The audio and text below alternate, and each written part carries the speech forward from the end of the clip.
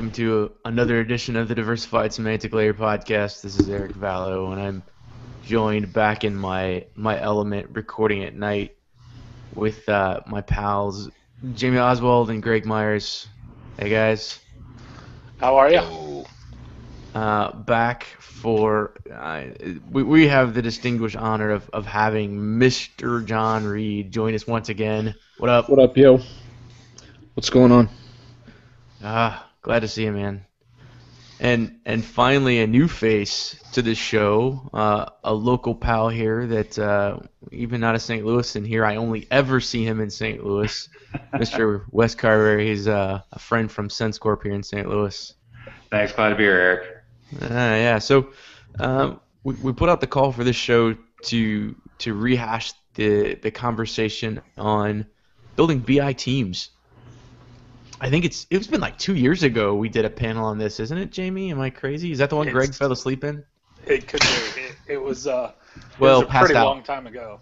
Passed out probably more. Fell asleep. Right. And so the catalyst of the conversation is just the ever-changing definition of what constitutes a BI team, I think. So, the term analytics gets thrown around, and ETL sometimes gets lumped in there, and now we have the new HANA teams. We have to learn to play well with BW teams. So let's dive in. Let's challenge the paradigm. That's a paradigm for you culturally, some people. So, let's talk a little bit about maybe the old definition of a team. When you guys think about a BI team from 10 years ago, who were the major players? What made it work? So you had your infrastructure guys, you had the people that actually ran the BI platform and could tune SQL queries, you had the developers who would actually build the reports, and then you had your business analysts who were close to the business side, and they're the ones that were close to the customers and helped actually define the requirements for what was actually going to be built. Right? And that was kind of the core of a BI team in those yonder days. See, and I think an interesting question is, where does a BI team live? Does it live within IT? Does it live in the business? Does it live by itself? Is it split somewhere between there?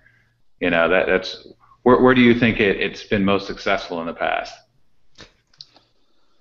Well, I think it just depends a lot on the organization. I think if your organization has a reputation for having a successful IT department, then your BI team can do very well in there. If your IT team has very low credibility in your organization, then you'll want your BI team, much like everything else, to be outside of that organization. Yeah, and I think it's, where are you going to put the impetus for doing, and now I'm jumping forward to today, and maybe not so much historically, but who's got the impetus? Who's in charge of discovering what the new interesting analytics are that's going to improve your business? I mean, and is that something that the IT organization is even capable of doing? Well, I think historically, and from my experience, that the most successful BI teams have been the ones that are driven from the business, that the IT part is really transparent. So that kind of answers the today question too, right? I think that when getting that information to the business is ubiquitous, that's when it's most successful. When you have all this other IT overhead and all the red tape that we IT people love to put in place to make it hard to get that stuff, that's when it starts being more arduous and hard. It makes it harder to get to the end goal, right? Which is really, in a nutshell, it's turning data into information, right? We as IT, we have data. We love our databases, our data warehouses, but it doesn't mean a hill of beans unless it's information that the business people can make decisions off of. So whatever we can do to make that transparent, I think, is when it becomes most successful. Is my microphone even on? Yes. Yep. Oh, hey, John. Cool. Yeah, I don't see myself the way I want to see myself, but maybe that's Google Plus making an editorial decision for me. As long as my audio is working, I don't give a shit about everything else. I agree with that, what's been said so far, and when you looked at the sort of classic BI project, in many ways, it resembled a classic ERP project. It was huge, unwieldy, IT-centric, and it failed to deliver results, and we read headlines all the times, and Gartner and other analyst firms made money presenting results that BI didn't work. And now we have a whole opportunity, I think, with a different set of tools and priorities around smaller projects that are much more business-centric. They might even have cloud and mobile delivery built in to give users more of that on-the-go experience they're looking for. And, of course, the problem is that it's pushing everyone outside the comfort zone to figure out how to deliver these projects. So I guess that's an opportunity for smart people and a roadblock for people who liked it the way it was. I'm a dinosaur. I like backwards for you guys. My thing. It's only for you. All right. Relax. It looks like you have a banner now. That's pretty cool. Hey, dinosaurs had a good run, man. They did. Well, I mean, every generation has a dinosaur. So just cracking that back just a little bit, I'm not sure we answered that fundamental question: who actually owns BI in an organization? Is it IT, or is it the CFO and his lines of business? Where does that reside before you even start to define a team? Who pays for it? Yeah, and again, I think it depends on the company, on the organization. I mean, I've seen proficient IT organizations that have BI within IT, and it works great. I've seen it. I guess I've never really seen it completely within the business. I mean, I've seen it as its own standalone institution that's working on behalf of the business. Sometimes you get the split teams where there's the doers within IT and then the product owners on the business side and finance, accounting, operations, whatever it may be.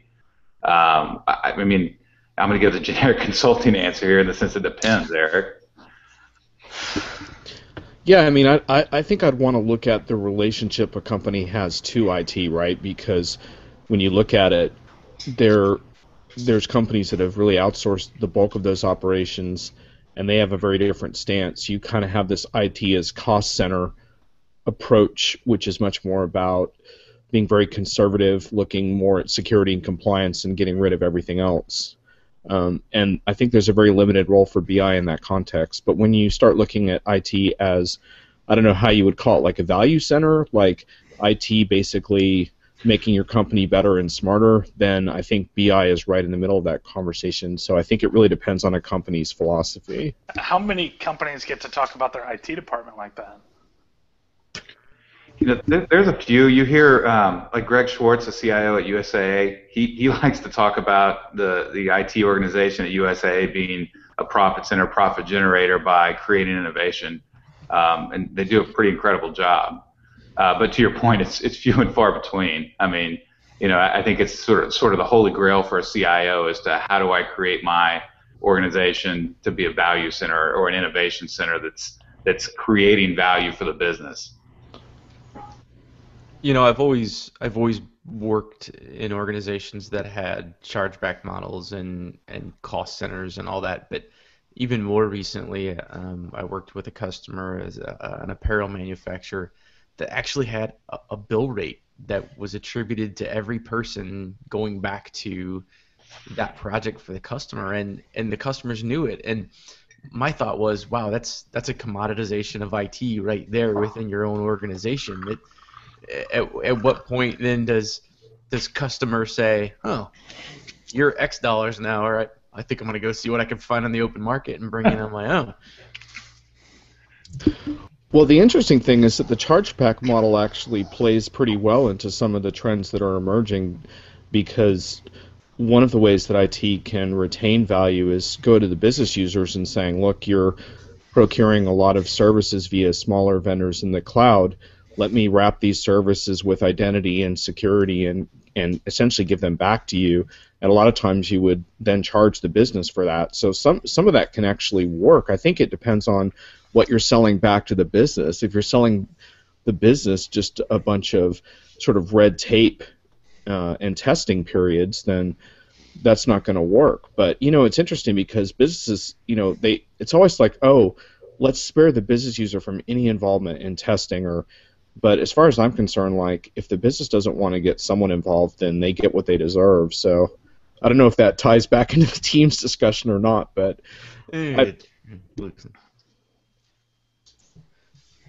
What? Well, I said it's loosely related still, right? Well, I mean, because it comes down to who's paying for it and how we're going to build it. We'll get there. So I think that brings up a couple of really interesting points, not the least of which is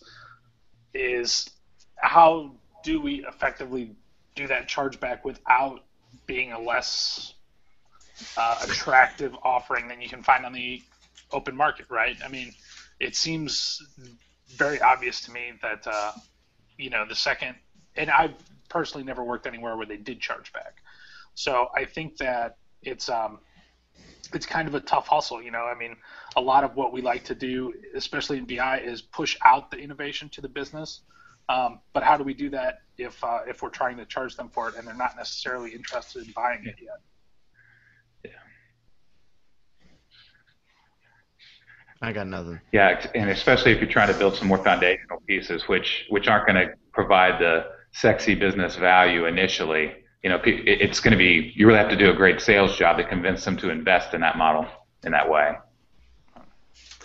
Well, and especially if it's the second or third time you've tried to do it, right? Because I think a lot of companies are in the situation where they built a data warehouse with somebody, either internal or external, and that kind of, 12% of that is used going forward, but then they've, built their spread marks beside that. And now you're trying to pitch them, well, it's really time to do it right. I think that's kind of a really tough hustle. Yeah, and Eric, rein me in if we're moving off this too quickly, but I mean, I think somebody else mentioned earlier a more of a highly iterative, or I hate to say it, but agile approach to developing quicker, more iterative wins from a BI perspective, and there are more tools in place today to do that than there were 5 years ago. Mm-hmm. So maybe trying to shepherd us back towards the middle here. Excuse me. So let's talk a little bit about the dynamics of that changing team. In recent years there was those conversations about where do basis teams and business objects infrastructure teams live together, and how do your BEX developers coexist with your business objects developers. But what are we seeing in terms of market trend of those same types of people running out for their HANA certification and trying to wrap their hands around being some kind of a database person as opposed to just being an agnostic BI person? Is that happening? Well, I still think there's that distinct disconnect between your traditional basis people and your traditional business objects administration people. So I know a lot of these companies that are traditional SAP customers that run ERP, CRM, whatever, the business suite stuff, that are being forced into business objects will chuck the business objects work at their basis folks, and the basis folks go, what is this, right? So it's really still a very different thing. They're very different, and I think that those two roles are still very distinct, and there's a need for both. But to the HANA point, as the two of those begin to come together, I think those roles are going to start coming closer, and I think HANA is kind of the glue that's going to bring them together, because there's just not going to be a common platform between those two technologies until they both converge and they're both on HANA. So does HANA let us throw all of our ETL guys out the door? Depends. I thought that was another show we were leaving in the closet. Yeah. Well, I mean, they're part of the team, maybe. Wait, I need to go feed my unicorn. Hang on. Right. Yeah, I mean, in theory, some of the nitty-gritty of those tasks, the tougher sort of logistical data tasks, they go away in some sense, or they get transformed. But I don't know about you guys, but my perception of SAP customers is that the HANA piece is sinking into the point that just about every customer you run into is thinking about what HANA means and trying to grapple with it. But it doesn't mean that they're charging full speed ahead with projects. And so I'm not seeing a real sort of herd towards HANA certification, but I do think that there is an increasing amount of awareness that this is part of the future of where we're headed, and that doesn't just include HANA, right? It's kind of what HANA represents in terms of moving into an era where the whole nature of the kind of data you crunch and consume and make sense of is changing. And I'm not going to roll out the phrase big data in this podcast, I promise, but of course I just did. And things like Hadoop, these are the things that companies are starting to look at, and it does mean changing roles. And I agree with Greg too, because some of these basis people haven't really been a part of that in the past. They've been more sort of orchestrators of overall system administration, and I think that's going to have to change. They're going to have to become data specialists, I think. And it's not so much big data too. I totally agree with your point. It's the velocity of how we must take data, and again, I'm gonna pound this term: take data and turn it into information. Right? We used to have months to do that, and then recently it's been weeks or days, and now it has to be done in seconds. It just has to be, or even in real time, or companies are just not going to be able to compete. So whatever you need to do in the background to deal with that velocity change in the way that we change data into information, whatever. If that's HANA, maybe there's lots of ways to do it, but it's a fundamental change. Would that be your basis people, though? I mean, that doesn't I don't seem think like so. the right fit for me. I mean, it doesn't seem like SAP systems are getting any easier to do all the stuff that basis people have traditionally done. I don't know that, throwing a bunch of extra new stuff on their plate is the right solution. I don't think it is. I don't think it's a traditional basis person. Some sort of ninja cowboy? Yeah, Ninja Cowboy is on the right track. The basis people that I talk with feel either threatened or excited by these changes, depending on who you talk to. But they will tell you that changes are coming. I mean, that's the reaction you get across the board. So yeah, it's not. It's going to just disrupt them, to use that horrible buzzword. Brief tangent as we talk about those basis people and the people flocking to learn HANA. What is your take on the response to the MOOCs that SAP is offering right now? Like the Business Objects MOOC, last I looked, the enrollment had topped like 10,000 people. I noticed I'm even enrolled in the replay of Tom Young's, and there's like 23,000 people enrolled. I think it's clearly the future. I think that the technology is evolving a lot faster than people's ability to pay for their people to go to training on everything. So I think that there will still always be that 5-day in-class training in Minneapolis to go to for some things, but I think honestly it's mostly people's jobs are going to be changing under their feet, and they'll just have to subscribe to stuff like this in order to keep up. I think it's a brilliant strategic move on SAP's part to start giving that education away in that way that they have been. I mean, that MOOC movement it's gaining traction in the university level, but in enterprise level, they're forerunners with this, and I'm very impressed by it. Yeah, and I think you see them. I mean, even with their announcement with and I always butcher it, but the Fiora. How they're trying to embrace as much as possible the consumerization of the enterprise IT. I think they understand that they've got a complex set of products, and they're trying to lower the barrier of entry as much as possible. So one of the things that Jamie said a moment ago about, is ETL dead? Is that writing on the wall? When you think about the power of HANA, Thorsten has talked about this too, where the convergence of OLTP and OLAP, you have the elimination of need to rebuild a warehouse off your detailed data. Is this the point in time when an enterprise starts to look at HANA for a warehouse replacement that I, as an ETL guy, need to start be thinking?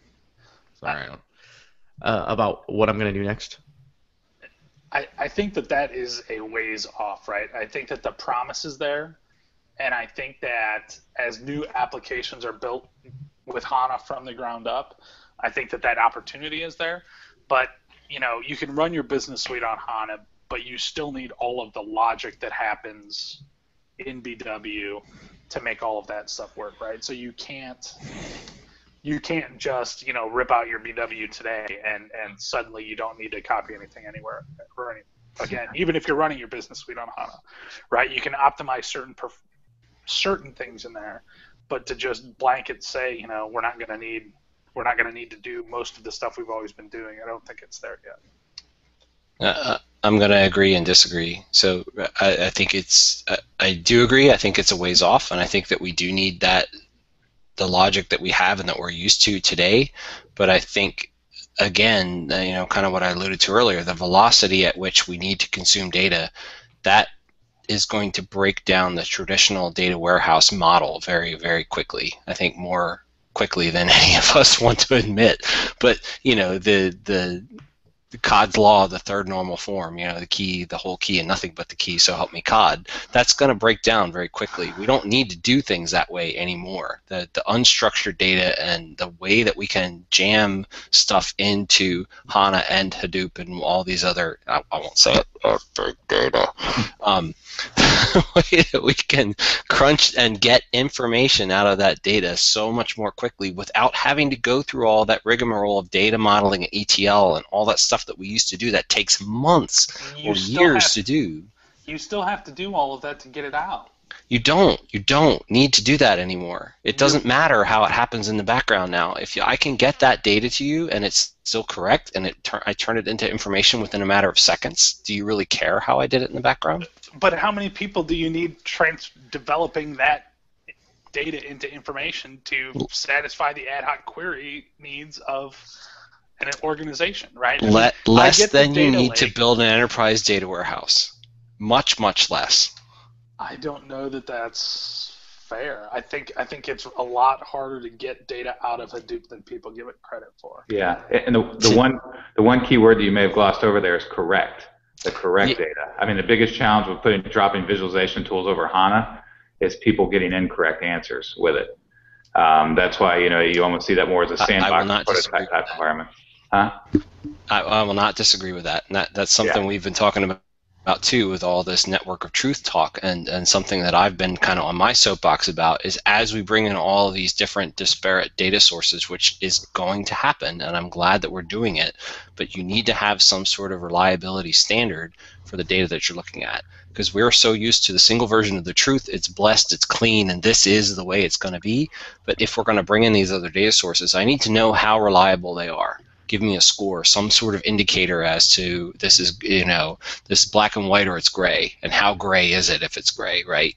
So, but I think that there's still value in that gray data, and as that stuff becomes faster and faster, I just that's going to be more the norm.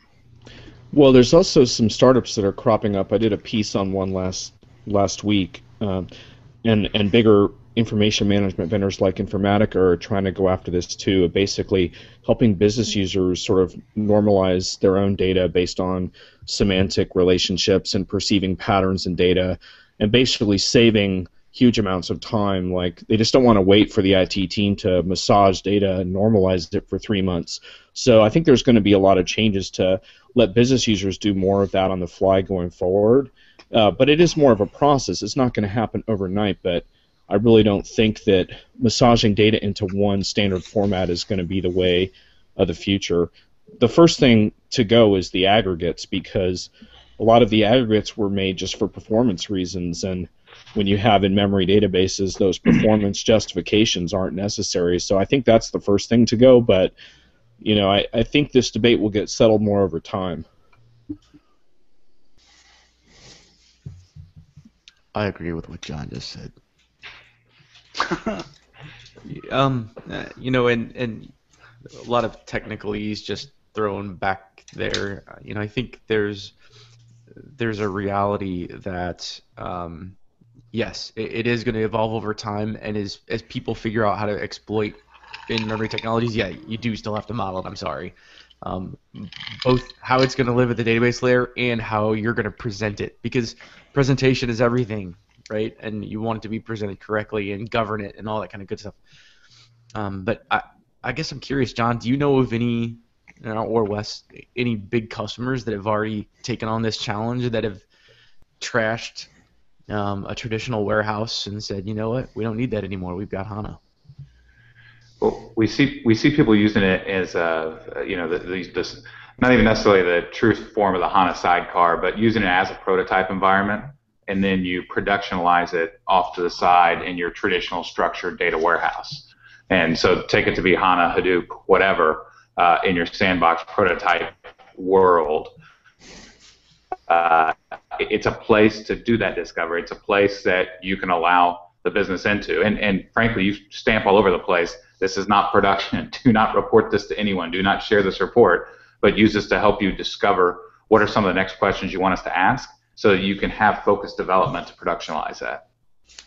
I have seen it in that way. Wes froze on my screen for a sec. He looked kind of scary. Oh, sorry. I don't know if it's my connection or y'all's or what, but we'll get it fixed. It's all good. The audio was fine. I can add just one more comment. The HANA customers I've spoken with around BW have mostly been using it to address issues in BW that they hadn't before or improve performance in BW. The big change that I've noticed is that more and more customers are using BW on HANA as a system of record now, which is just an increasing confidence in HANA as a platform and database versus at first they were always running it in parallel because they didn't want to risk having it be their main analytic system in case it went down or whatever. And a lot of that is in the past now, but I'd agree with Wes because so far it isn't really replacing data warehouses I've seen as much as it's more like specific data use cases that have yet to be expanded enterprise-wide. That's what I've seen so far anyway. Right. I don't think any companies are, reporting their government numbers strictly off of that without other, intermediary steps. Righto. I'm not sure we've really figured out what a team looks like. Is it just me? Well, we're going to need another hour. Let me throw out there, I think there's one part of what I would think is any part of a modern team that we haven't really talked about, and that's the data scientist. Mm-hmm. Go ahead, nerd. I just think that there's that role is critical now, and I think it was only that the role's not new. It's been around for a long time in the pharmaceutical and in the financial industries, but I think that as these analytic tools are getting smarter and becoming more widespread, that people need to have that competency as a part of their BI team. The data scientist, someone who knows statistics, who knows how to crunch data and do predictive. I think because predictive is really going to be the future of BI. It's certainly one thing to say what have we done and how have we been doing, but the differentiator and where I think a lot of this is going in the future is how are we going to do? What are we going to be doing tomorrow or next week or next year?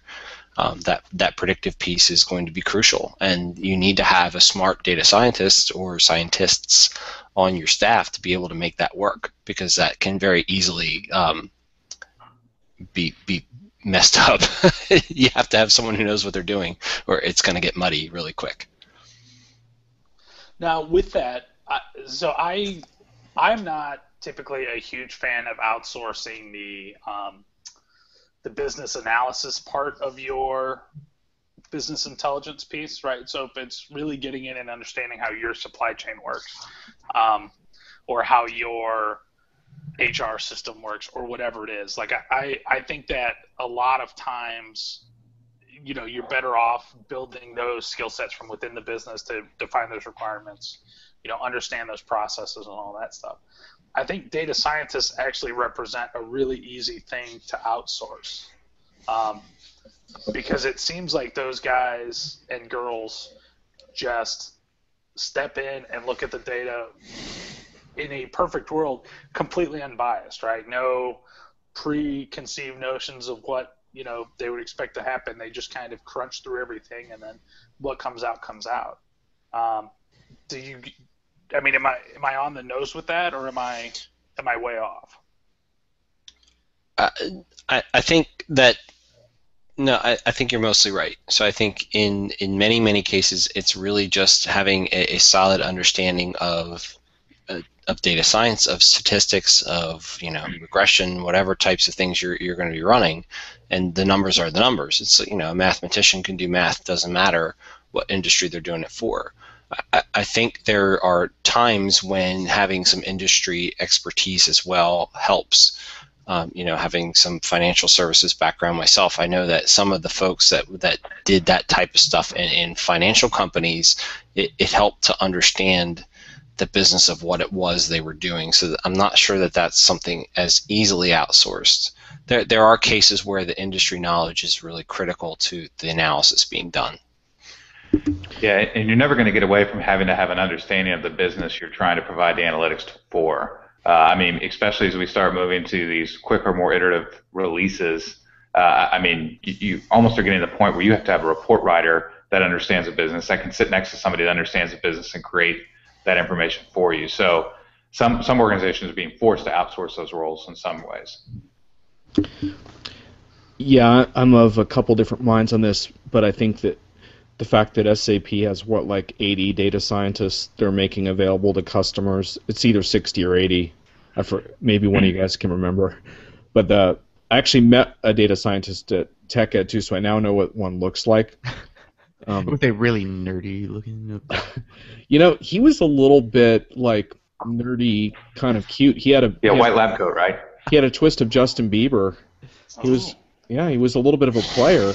He sounds adorable. I think data scientists get around more than I realize, but just hug him all day. but I think this. So if you're gonna make 60 or 80 available to your customers, it does indicate what Jamie's pointing out, that someone can come in from the outside and make an impact. But I do think this goes back to teams a little bit, because companies have different philosophies, but I would prefer that those skills be cultivated in-house at some point. I think they're that important. So I wouldn't be very comfortable with just relying on the outside world for stuff like that. But I've never been a fan of ivory tower BI. I kind of feel like the more you can get these tools and these capabilities in the hands of day-to-day users, instead of saying, oh, you have to jump through all these sophisticated hoops in order to do anything, I just don't. That's just not an approach I happen to like. So do you mean by cultivating that knowledge, it's not only leveraging their expertise to build effective models, but as they learn the business more, build smarter models? Yeah, exactly. So that who knows your business better than your sort of, I guess, your sort of super user analyst, right? And they might not have a deep training in predictive, but why wouldn't you want to sit a data scientist down with that team and help them get smarter and better at that stuff? Or let them go to one of Hasso-Plattner Institute courses or whatever it is, I'd want to upskill those people more than just rely on that Justin Bieber guy that I met. I don't really know. So isn't that sort of true of your whole BI team, though? I mean, don't you really want all of those people grown internally, or am I missing the point? Yes. Yeah, I think organizations do. They just can't. It just, there's such a shortage of. I saw a shocking stat a few weeks ago where there's going to be something like in 3 years a shortage of 200,000 folks in the BI space. Money. But what's even more shocking is like 1.5 million managers that know it. So that's good. I like that. Yeah. You hear that, kids in school? Don't go to BI. I hope you're enjoying this discussion on BI rate mercenaries. They're going to come in and destroy your teams with their high-priced contract demands. And they just graduated last week. But they're certified, so that's good. Oh, God. So, the other thing about predictive that I don't necessarily get yet is that I'm used to the role of having a data scientist that does all the really hard, nerdy stuff for us, but now you've got predictive from on the BI side as a tool, as a desktop that's empowering analysts everywhere, and will that line continue to blur too on where the data scientist fits?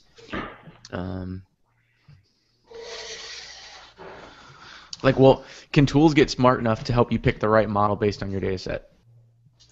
Sure.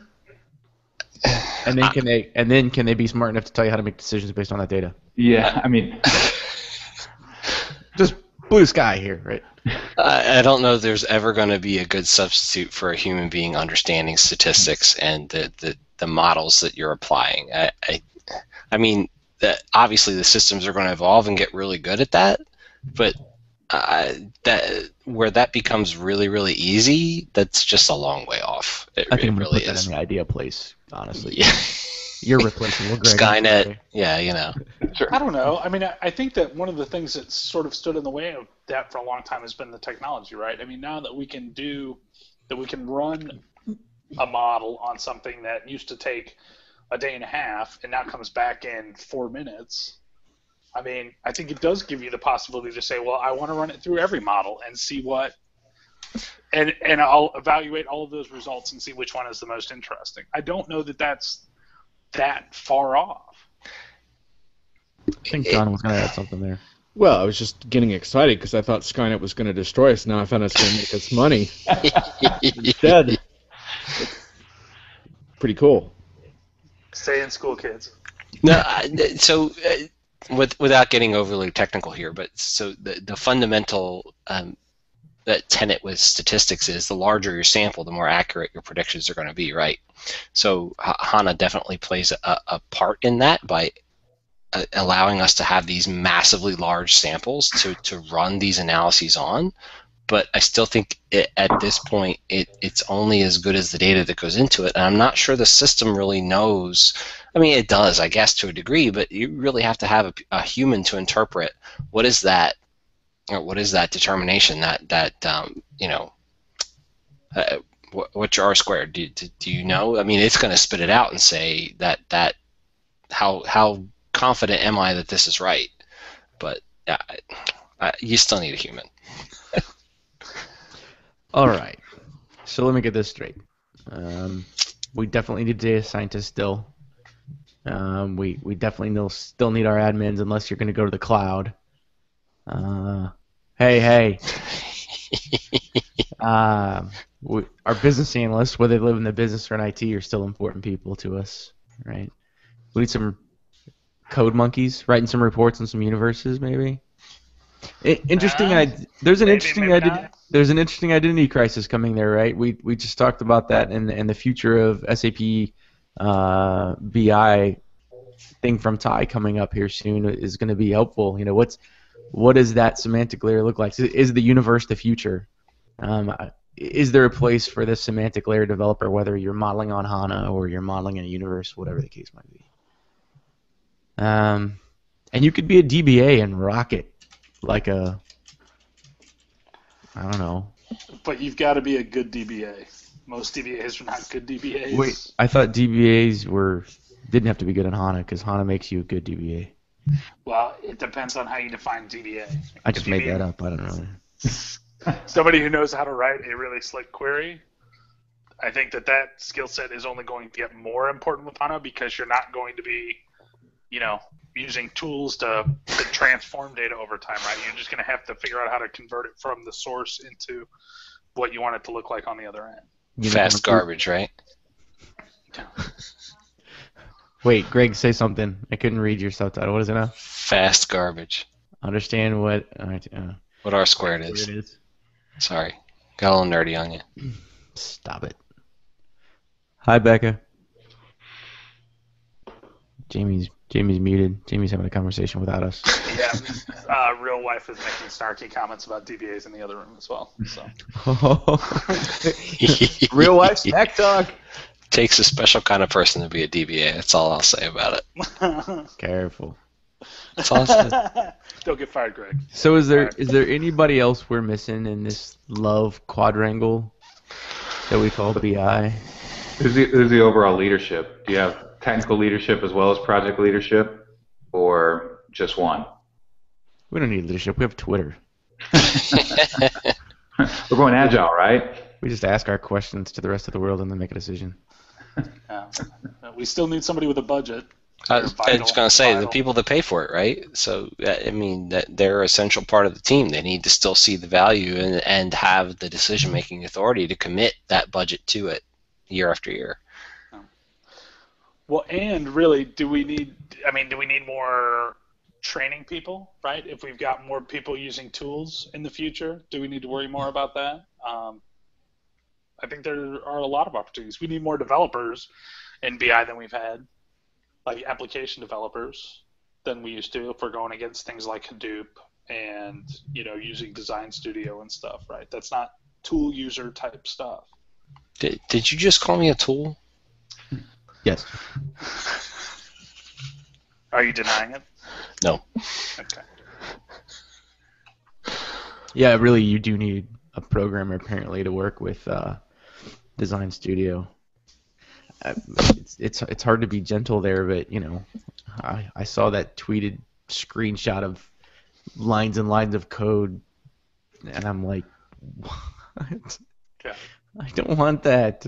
I just installed it for a customer, and I launched it to test it, and I'm like, what the hell am I looking at? So I want to push buttons that make pretty things, not write pretty things. Right. I want to see. I want to hear the Jamie blog after he tries to use Design Studio. I'm sorry, John. Go ahead. I'm sorry. Oh no, I didn't have anything super interesting to add anyway. I was just pointing out you still need a straw man to walk the plank when the project goes south. That never changes. So. That's what consultants are for. That's me. Yeah. That's why you hired me. Nice. Yeah. Sucker. But we didn't talk about this part, and I don't know that this is any one role, but there's definitely that consumerization factor around user experience, and that it's just not simple enough to give someone a canned report or an open query. They kind of need the experience in BI that is right for their role, and so I don't even know what that's called, but it seems like everyone needs to understand that better, right? Yeah. So SAP actually has a concept out now that they've started socializing a little bit around BI personas, which is something I think that has been very under considered in the past. So I'm looking forward to hearing a lot more about that stuff coming out.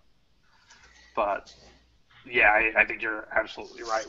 We do need to consider the different consumers of BI and what they actually need versus what we want to provide. Because we found that one tool, even something as amazing as Desky or whatever, can't really meet the needs of everybody all at once.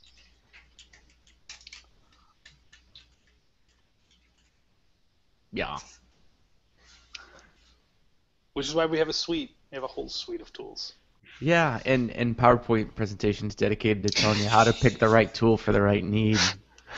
Here, user, go read this and then build your video. Never mind. Do they animate the changes in names every quarter? Does that work? You can pick your friends and you can pick your BI tools. But... Didn't we do that for OSs once, like in the very beginning? Yeah, I think we did. You can pick your OS. You pick friends, you pick your OS, but you can't pick your friends' OS. That's when we were really new. That was like episode 2. Well, what's more consumer friendly than a million choices, right? It's all documented. Go read it. Right. Not correct. We didn't say it was documented in English. Right. We just went too far. This is kein Schmutz. John, bring us back. Help us. I just think if you give users an interface like MySpace with the black screens and can we make it play music when they hit a new page? That's what I was thinking. Yeah, amazing. Exactly. My report is going to have unicorns, whether you like it or not. And dubstep. Rainbows. I mean, when your boss reviews your predictive assessment, I think Black Sabbath War Pigs should be cranking in the background. And you're only going to get that with a real emphasis on user experience. So right. Let's get that part right. If not Black Sabbath, then REO Speedwagon, right? Yeah, and don't forget about the mobile cloud piece too, right? You want to be able to stream War Pigs on your mobile device in the cloud. But I do think that that how users consume information, that personas piece extends to mobile as well, because I've seen some really cool BI stuff on mobile devices, and I've seen some flat out terrible stuff that I would never use. I don't know if you can just force people to use it. I'm kind of out of touch with how companies work with stuff like that. Jamie, maybe you have insight. He doesn't know either. Are you kidding? No, I think you're right. I think you can be surprised how difficult it is to sell something as intuitive and that seems like a no-brainer like mobile BI to an organization. But I think we gotta give it a shot. I think you guys have just touched on something that we haven't really emphasized, and Greg has presented on this really, really well, and that's an evangelist or champion in your own organization. Like every BI shop, whether it comes from IT or comes from the business, just needs the person that's going to tell the best story of why you need BI, or it's just going to be dull and just reporting. Well, I think it actually has to be from the business and from IT, right? And preferably from multiple people in the business, almost like an account rep and a technical sales guy, to get a lot of that stuff really cooking in your organization. So we're actually recording this on election day, but part of that presentation that Eric was just talking about, I talk about this being like a candidate for public office, where you have to build this grassroots sort of movement for these different types of projects. So right, it's not just IT, it's the business folks, it's the operations folks, it's everyone that might have a stakeholder in it.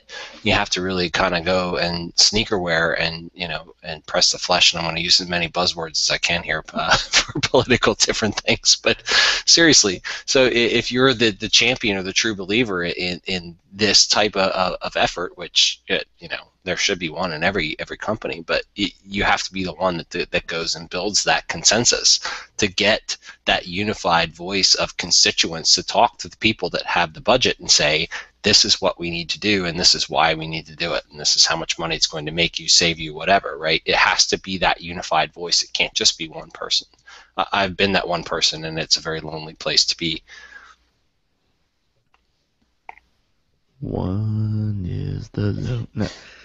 Well, we've talked about a couple of personas. Anybody got any others they want to throw out before we start to bring this to a close? I'm sure we didn't hit them all. It's too big now.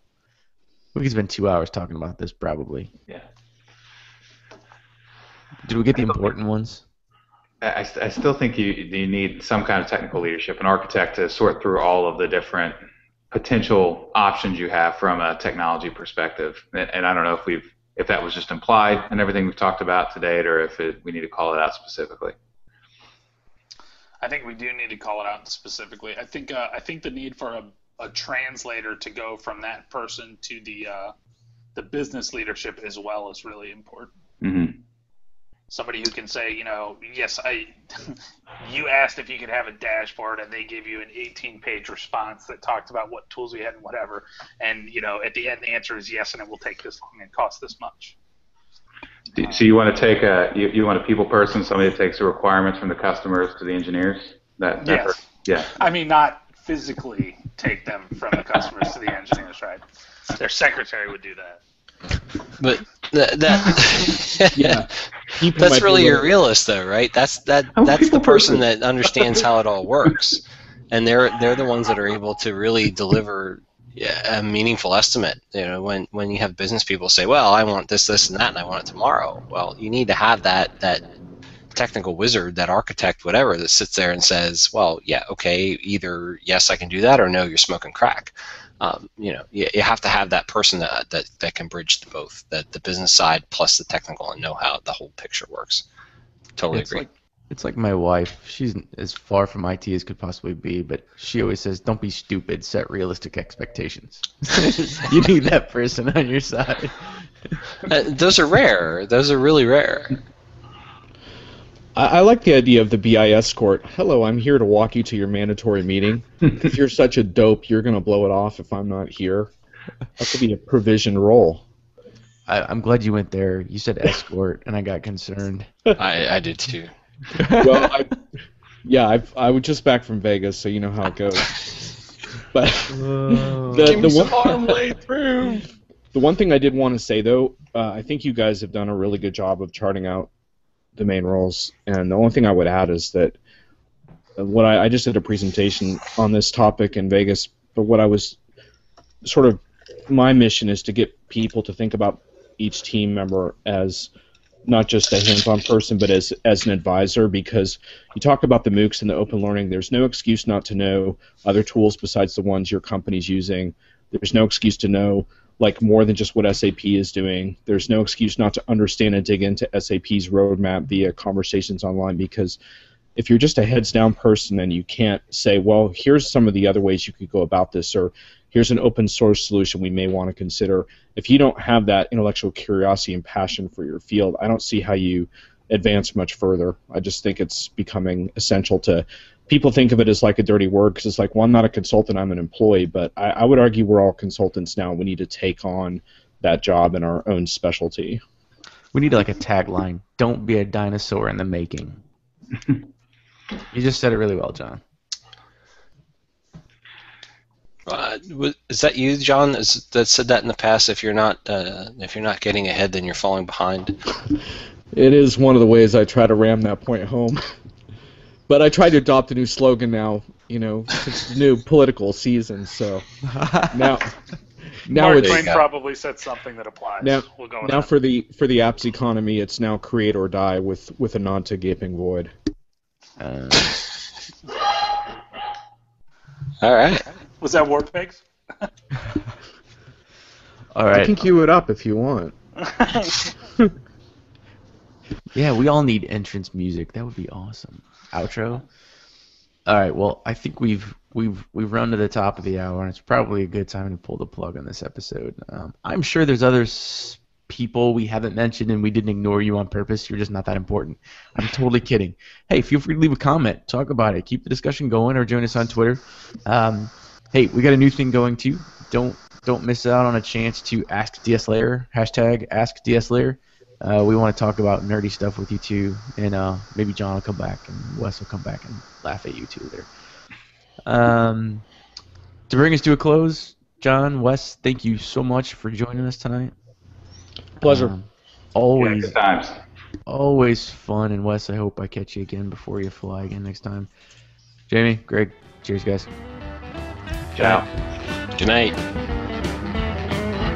This podcast is hosted and sponsored by EV Technologies. Visit us on the net at